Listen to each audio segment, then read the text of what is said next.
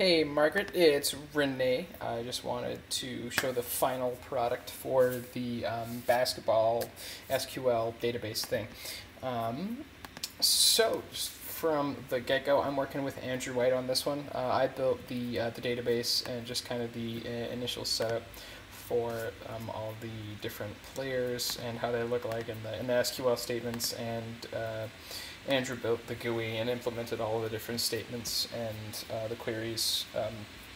And yeah, so if we go from the top, we are presented with, well, in the beginning, our instructions.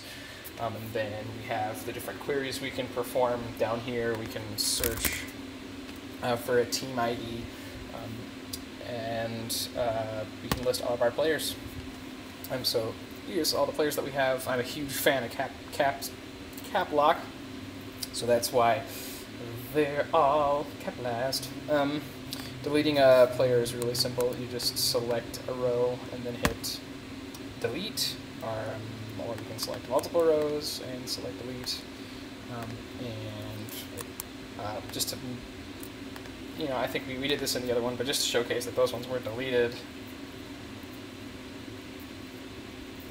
We're going to list them, and those guys there's not so many in 100 anymore. So we're going to do the same thing for adding. I'm going to say Billy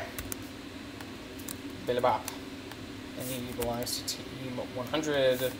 He is a backup, and he is 1'2". He's backup. We don't want it for anything. And where is Billy? Billy Bob. There he is. And just to show that works. Yeah, I cannot give Andrew enough props for the work that he did on this GUI. It was absolutely great. Exceeded all expectations, and just the way that he implemented the JTable to be able to manipulate everything is fantastic. And there's Billy Bob, where he should be. If we list the players from the teams, nothing happens because we didn't give it a value. So everything from team 100, everything from team 101, everything from team 102. So pretty good on that end. So we have just the teams that we have and their team IDs. We list the player information, the team ID that they belong to, and the coach. So those are our three queries.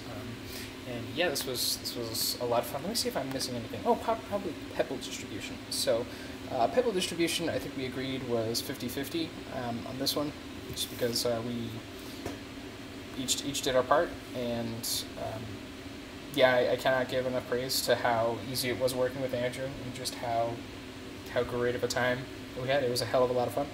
So yeah, if you've got any questions, please let us know. But otherwise, you have a great day. Bye-bye.